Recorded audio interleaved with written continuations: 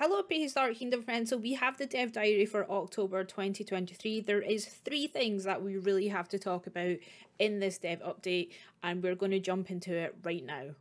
So the first big thing is update 8 is now in a public test, which means if you go to Prehistoric Kingdom, open up your game and then expect to play it and the update be there, then you'll be sadly mistaken. What you have to do is you have to opt into the public test, and there is a little bit of tinkering you have to do in the back end to get that to work.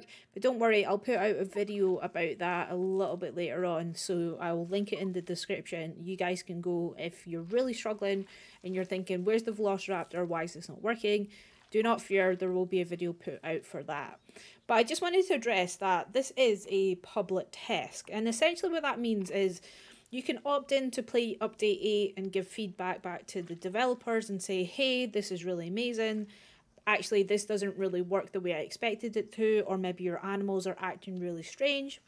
This is all vital information for Prehistoric Kingdom to take on board, for them to tinker it. In a couple of weeks' time, they will release Update 8 into the main base game of Prehistoric Kingdom.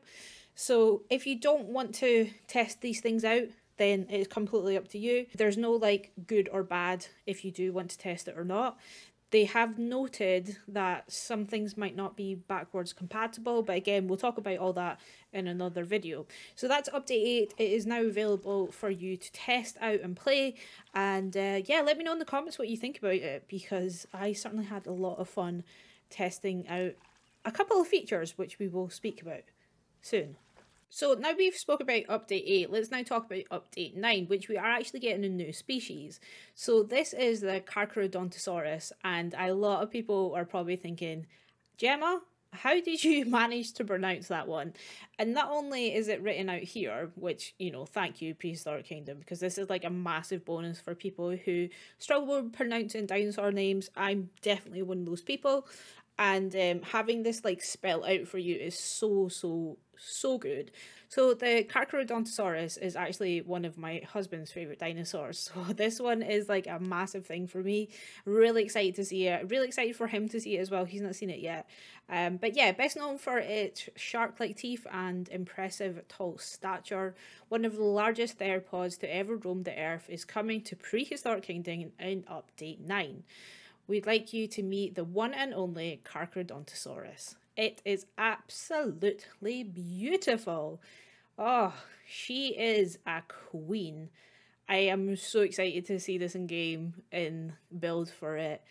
It is just an absolute, I can't say mammoth of a dinosaur, but she is. She's beautiful. We've also got this really stunning picture of the Carcharodontosaurus there as well. Look at the arms, look at the colour. Oh, just absolutely gorgeous. These will be really good with mutations as well. Really excited to have these in game. Following on from that, we have an update 10, which is going to be a new species. So update 10 will be a particularly exciting time for the game, introducing a completely new building theme, a new map, and 2 mammals that we think you're really going to love. That's right, more mammals, which is something what we love to see.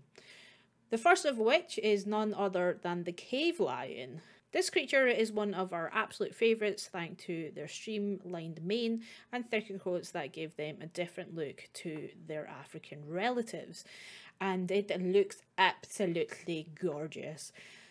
Man, that is one fluffy cat. So there's going to be 2 versions that are getting added to the game for the Panthera. There's going to be an alternative species as well. And yeah, it just looks absolutely gorgeous. So really excited to have that coming to game.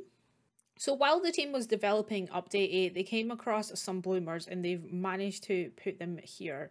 So we have got, this is hilarious, I absolutely love that. I kind of want this just to be added to the game as like, as a standard thing, because I think that's amazing. We have got like a kickflip going on here, that's awesome. This was like, I thought that was my park when I looked at it, and I was like, oh, that's not my park. But I love the Wild West like shootout, that's amazing. We've got a massive mammoth, that is a mega mammoth. That's looking hilarious. Again, bloomers, but probably should be added to the game because they're fantastic. We've got some brachiosauruses with some very interesting derpy textures going on here. That looks like they need to go to the doctors to get some sunscreen going on. Nasty. Brachiosaurus again, having a little dip. Interesting. This guy. This one's great as well. I mean, I don't know how that happened. So let me know in the comments below if you are enjoying Prehistoric Kingdom Update 8, and if you like this video, remember to like the video, and I'll see you in the next one.